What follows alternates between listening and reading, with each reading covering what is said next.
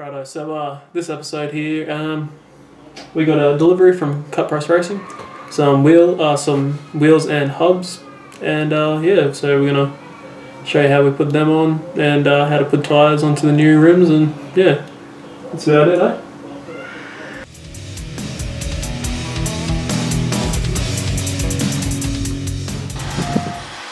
Hey all, Fab here, and today we have another delivery from Cut Price Racing.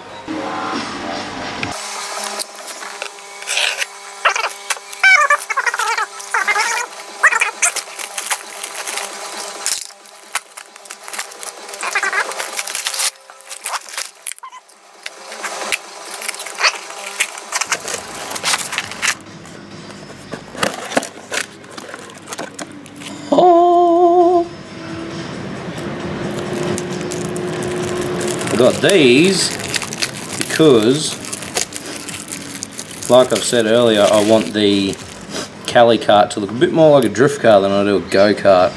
So I got these for the front so I can run the same size wheels on the front as I do on the back.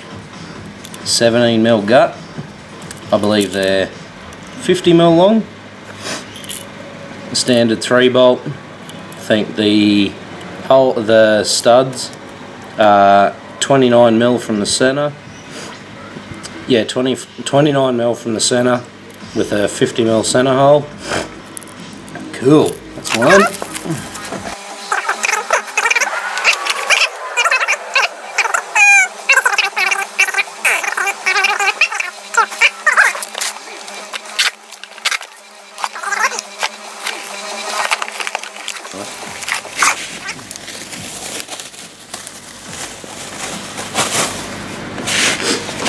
Cool. Some rear rims. So now I'll be able to use same size tyres and rims front and back.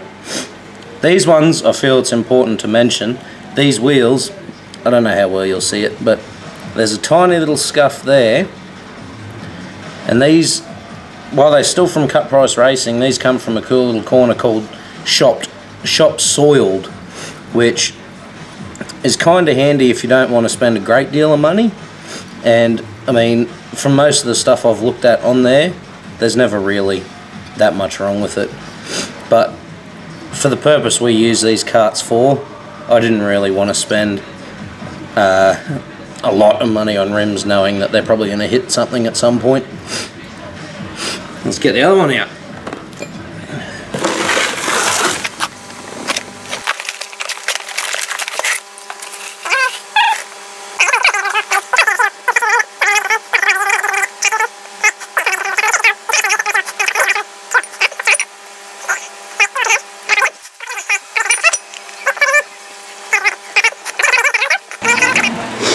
Alright, so we've just loosely put a hub in the wheel, or the rim itself, and this is basically what they look like.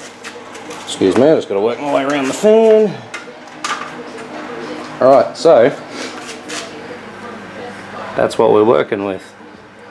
You can see it's brought the front track out more level with the rear, which is what I wanted, so that it turns in a little better. Nice fat little front end on it. You can see our crown nut in there. All loosely bolted up, just for a reference point. These are the tyres I'm going to be using on the front. Motos.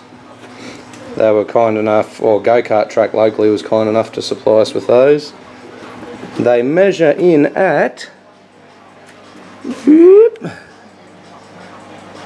71 or 7.1, sorry, by 11-5. It's basically the same size as the rears. The track will still be a tiny bit narrower in the front, so it should steer nicely. It shouldn't oversteer or it shouldn't understeer. So I'm going to show you all how to fit a tyre, or what is the easiest way for me to fit a tyre. Cue. Alright, now we're going to try and fit the tyre. A couple of things to use, or for me, I use 2 flatheads. It's going to help with pulling the beads on. A little bit of slippery stuff. Doesn't really matter what you use. You don't want to use a great deal of it though, just enough to help the dry tyre go over the bead of the rim. So what I do is I start with the back side of the rim. I always put the tyre on from the back side. This is because there's a less gradual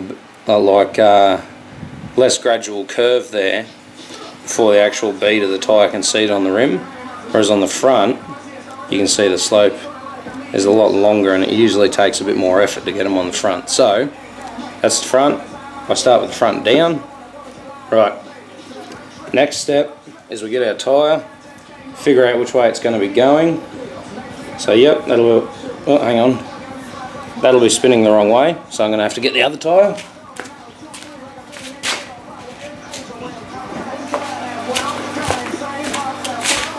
Right, now we got the right one.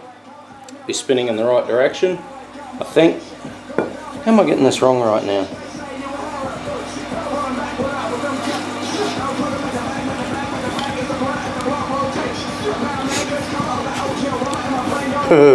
Now I've got it right. So, what I'm going to do, excuse my cough, I've still got a little bit of the flu. What I'm going to do is just give a light spray around there. Right, that's the front side of our tyre.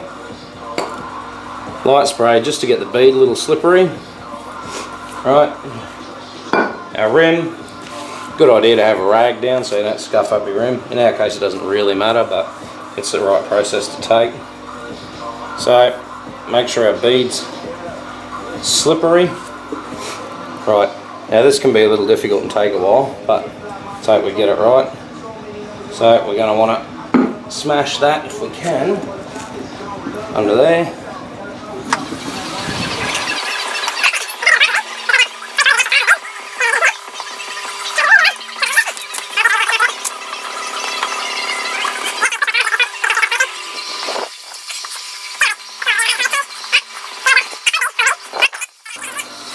Back beads is where it can get tricky, so we're going to give ourselves another little spray here. Make sure we're a bit slippery. Right, now this is a trick I learnt working at a local mower shop. Basically what you want to do is push one side of your tyre down. I don't know if you can see real well, but I've got basically what we're going to do is we've got a bit of the bead hanging out, right, just there.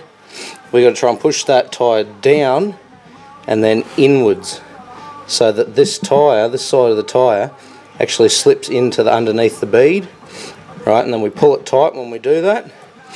And what that'll do is put the tyre past where it locks onto the rim and give us room to be able to pry this side of the tyre around.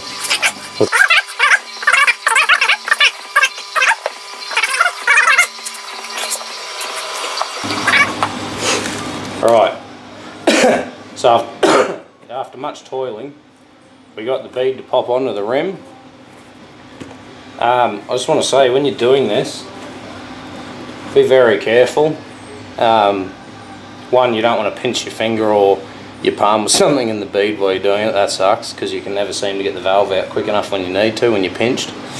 Also, when you put it on, try to have the rim as straight as it can be in the tyre, or as straight as you can get it. Even if you've got to belt it on the ground a couple of times to get it straight, do that, because that means the bead is going to go up more evenly and easier with less pressure. If you've got the tyre sack cocked on the rim and you're trying to pump it up, one side's going to pop and then the other side's going to take too long to get up there, and you could potentially put too much air into the tyre and pop the tyre in your face. Very dangerous, and I'd imagine very painful. Alright, that's the hub, the new wheel and tyre assembled. As you can see, when we're looking as close as we can down the profile of the cart, front wheels are actually more in line with the back wheels now. So this is the original rim. Might not look that big, but when you stick it up in reference as to where it would have sat before, that's the difference. Alright, so that similar to a four-wheeler because we use these karts for off-road, well not off-road but sliding around.